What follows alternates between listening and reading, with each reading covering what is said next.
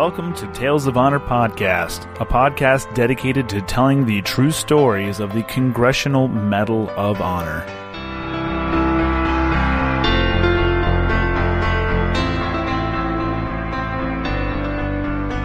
Hey everyone, welcome back to Tales of Honor Podcast.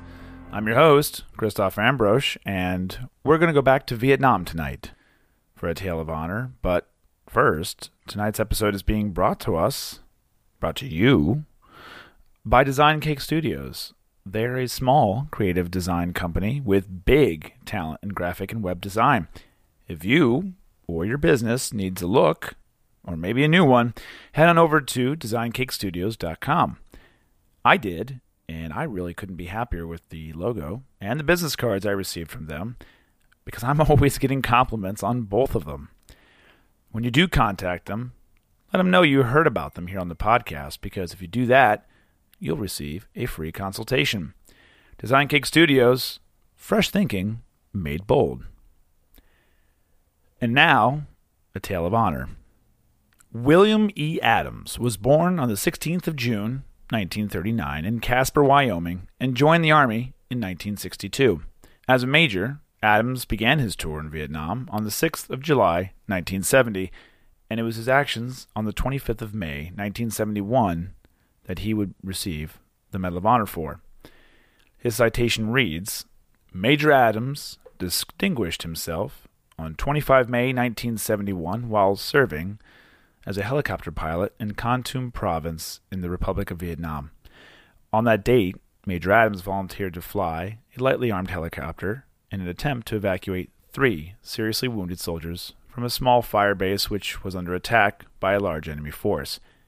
He made the decision with full knowledge that numerous anti-aircraft weapons were positioned around the base and that the clear weather would afford the enemy gunners unobstructed view of all routes into the base.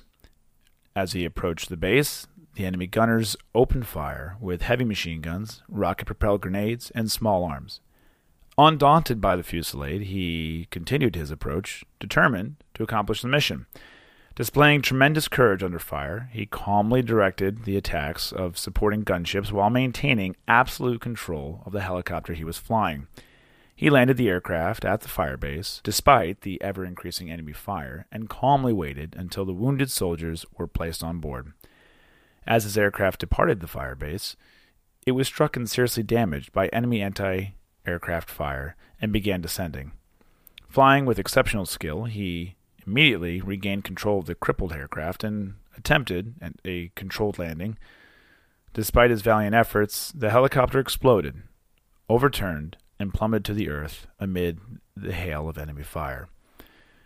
Major Adams' conspicuous gallantry, intrepidity, and humanitarian regard for his fellow man were in keeping of the most cherished traditions of the military service and reflected utmost credit on him and the U.S. Army.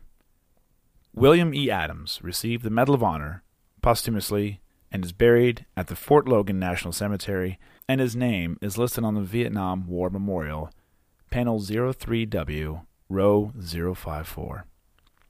And that was a Tale of Honor. Thank you very much for listening to Tales of Honor Podcast. And if you like this podcast, I mean, how could you not?